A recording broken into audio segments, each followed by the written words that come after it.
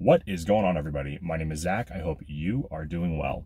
Before we get into the video, if you are new here, please do consider pressing the like and subscribe buttons so you never miss news, tips, tricks, and ride-alongs with a little bit of humor.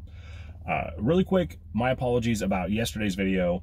I had a crow in the background squawking. I am back in the same spot, so I'm hoping Cheryl will not be so opinionated today. So let's get into this video.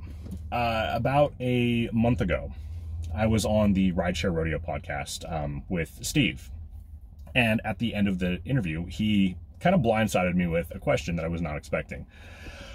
He asked me, if I were the CEO of DoorDash, what would I do to make them a profitable company within 6 months? And I didn't really have a good answer at the time. So I'm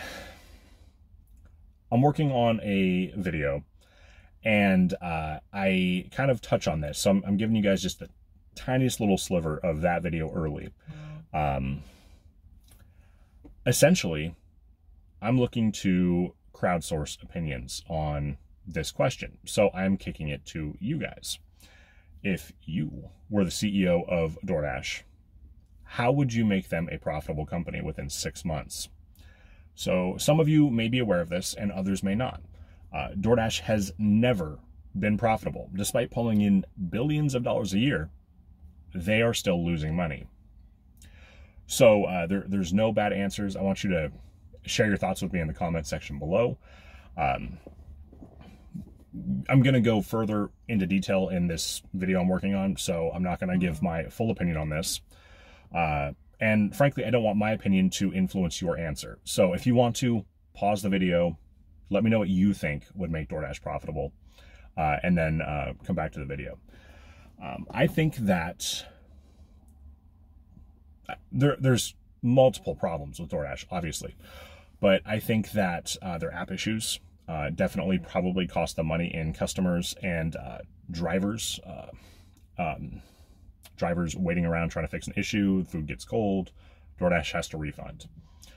I think that, sorry, had a squirrel moment. I think that customer and driver fraud is a real problem, and I think that costs DoorDash tens of millions of dollars a year. It has to. I don't have any, solid numbers on that, unfortunately, but, I don't think that they would want to make that information public.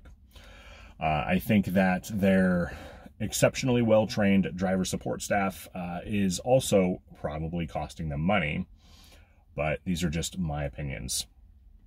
So it's worth noting, out of the big three, DoorDash, Uber Eats, and Grubhub, only one of those has ever been profitable. And that one is, the answer? Grubhub. And Grubhub was profitable for a very short period of time, and now they're barely clinging on to life. Which brings me to my second question. Do you think in 5 years that the app-based food delivery space is going to exist in its current capacity? Or do you think that we will have moved on to something else? So you can interpret that however you want, but I'm seeing article after article that says, oh, sales are slowing, and they're experimenting with this, or they're doing a hiring freeze. And then a week later, I see another article saying sales are booming, like the stock is through the roof again, and it's a great time to be DoorDash.